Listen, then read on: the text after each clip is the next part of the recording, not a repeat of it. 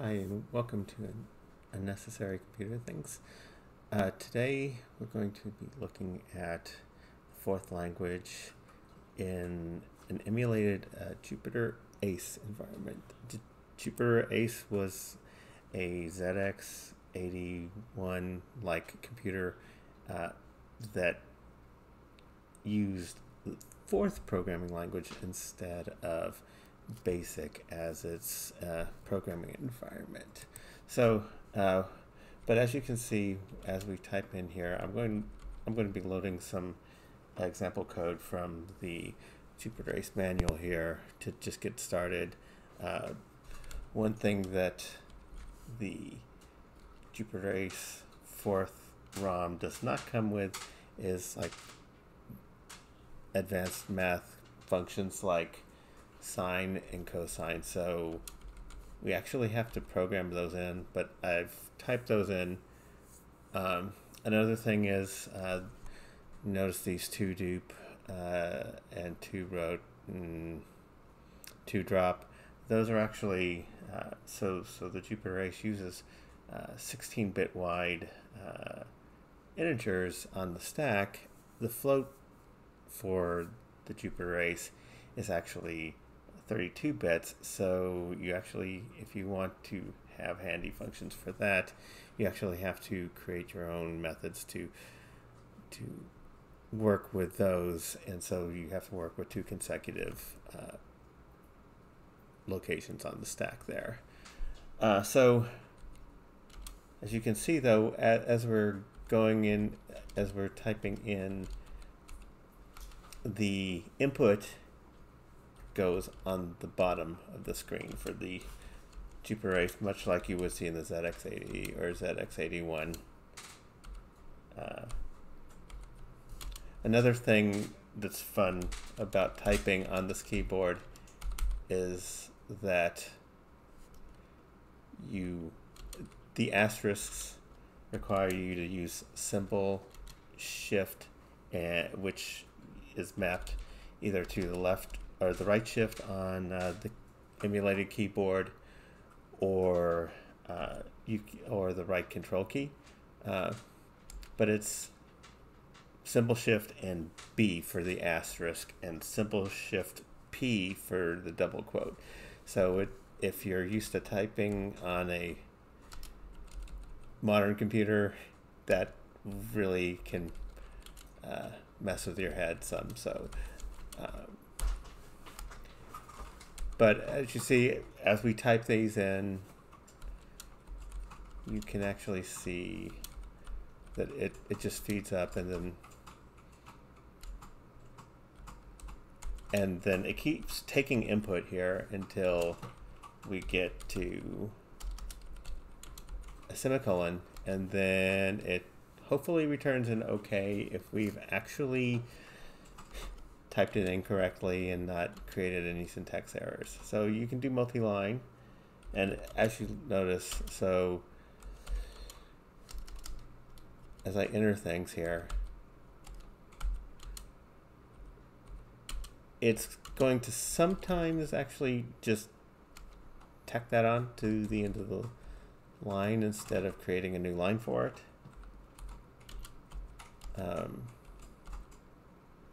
There are certain syntactical breaks that it does that allow for that.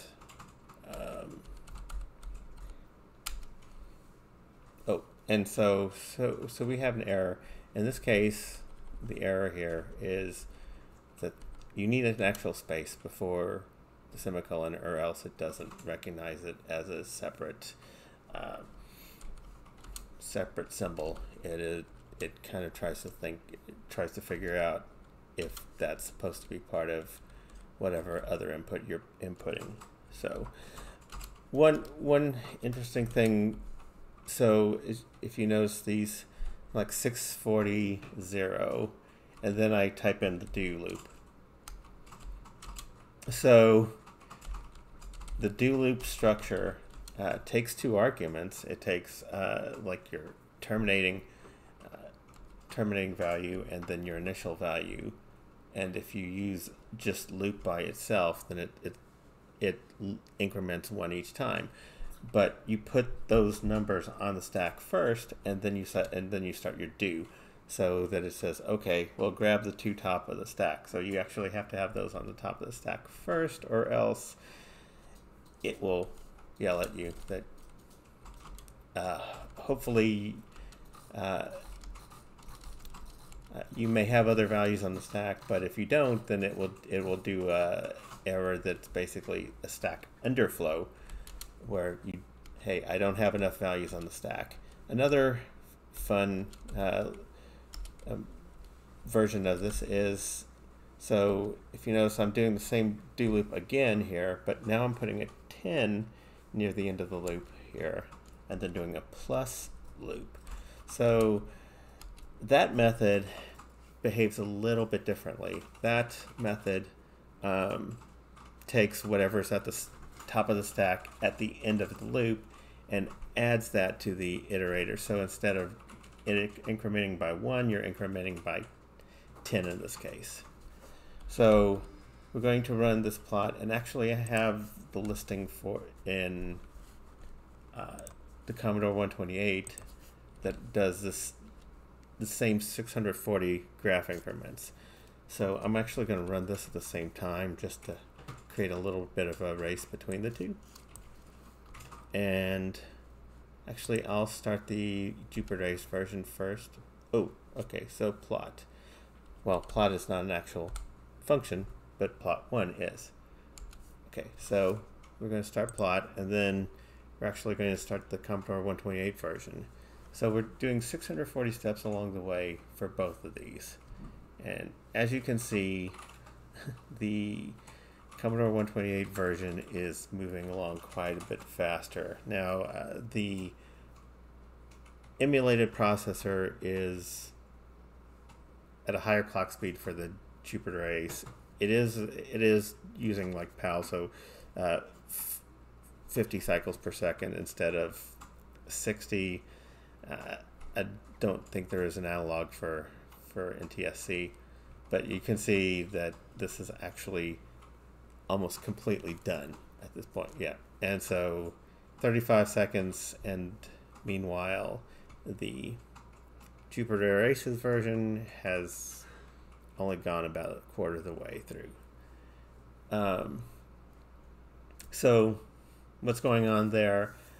So our sine function is completely coded in Forth, which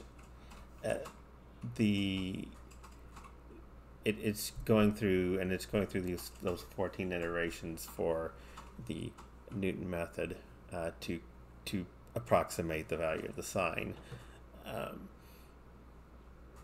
You can do fewer iterations, but ultimately the range on this graph is about minus 2 pi to 2 pi radians, and if you drop too many terms off of that, then the left side of the graph sags quite a bit relative to the right side. It's pretty asymmetrical.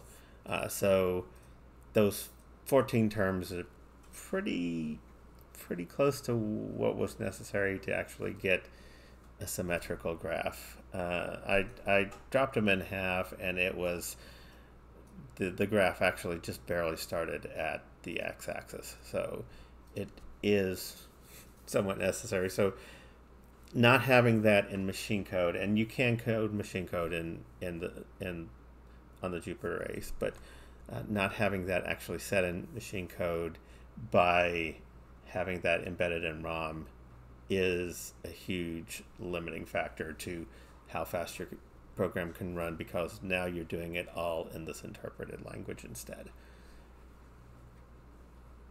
And it's still going. So like I said, 640 points. So that's a little bit overkill for this plot area, because you have 64 points, 64 of these dots wide. So 32 characters wide, 64 plot points wide, and then 23 rows or 46 plot points up and down. And one of the interesting things with this versus a lot of the other systems is the coordinate system. Y equals 0 is at the bottom of the screen instead of the top, so I actually don't have to invert the graph that way. Let's clear the screen, and we're going to actually run this second plot function. And if you can see, the second one actually increments by 10, which I'm scaling it down when I plot it, so that's actually one point per point along the x-axis that we can actually display. So if I run this and I run the Commodore version, you'll actually see that now it keeps up because it's only it is doing 1/10 of the iterations there, and it actually will beat the Commodore this time around, but it is obviously doing 1/10 of the number of points too, and that all of that comes down to, like I said, this sine function. And I don't know if it's called function. I can't remember. Function, method, subroutine in Forth. But if you can see down here, this 2 row, so it's like 2 stack rotations, and then there's 27 and 2. That's those 2 numbers feed into the do loop. And then you increment by 2 each time. So that ends up being about that 14 terms that it calculates. And there's some calculation in here too. It's not just the number of rotation or number of iterations through the loop. It's also that it's doing some complex calculations as well. I will link to program listings for this, one of which has annotation on it, and also I'll have a blog post here to do a little bit deeper dive into it, and also link to the manuals that you can actually read up on the Jupiter Ace. And the emulator I'm using is the 81 emulator. There's also the Spud Ace emulator, which works pretty well. They have similar features. I found that the 81 emulator is actually a little bit more functional in terms of being able to save programs off and things, and that your mileage may vary depending on your setup too. So different environment, different setup might behave differently, different releases even. But I'm using the 81 emulator, which actually has the ZX80 and 81 and the Spectrum and other emulated types as well. So, but that's all for the demonstration, and thanks for watching.